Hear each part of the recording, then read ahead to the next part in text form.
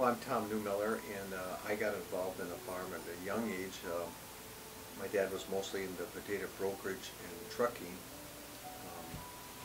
His brother and grandpa were in the farming end of it and stuff, and my dad was somewhat involved in that. And then I gradually worked into it and stuff when I got out of school. And, my dad sent me to collect a bill one summer that he sold some seed potatoes to a man down here, and we never got paid. And he sent me down here to collect it, and I didn't do a very good job at collecting, but I got to see the Landon area and stuff like that, and I came back and I told my dad how nice this area looked, and if we ever had an opportunity to buy some land, this looked like a nice area to go to. And 1974 we got the opportunity to purchase some land, and that was our first year down here. Well, I grew up here on the farm. I would work all my summers and my weekends here on the farm. And in college, I went to Western Illinois University, and one summer I did an intern for our farm there, which is Neumiller Farm. And I really got interested then.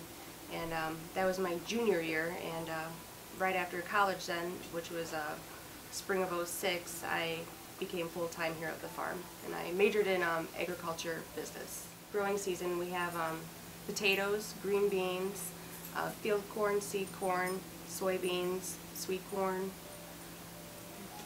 Anything else? A few different varieties of We've potatoes. grown peas before for our canning companies when they request them. We've grown sweet potatoes too, and some of our processing companies have requested them. So we do what our companies ask us to.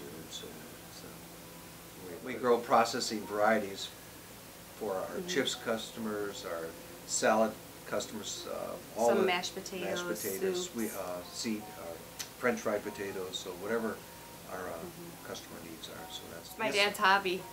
He goes on eBay and buys the potato chip Don't cans. tell people where I get them at. Yeah, then they're going to be secrets. on it too. No, we go to a lot of antique stores, my wife and I. When we're in Florida, we do a lot of that. And in the wintertime, we'll go to antique stores and look for potato chip cans. And we know some collectors that are involved in it, and we've got to know them. I'd say in the past few years, though, it's gotten more extensive. Yeah, but it's getting harder to find them too. You know, so we're a family business, and we have other people who are not here. My brother's down in Cordova here. He's very vital to us. My sister's been very vital to our operation. My daughter, my wife. So we are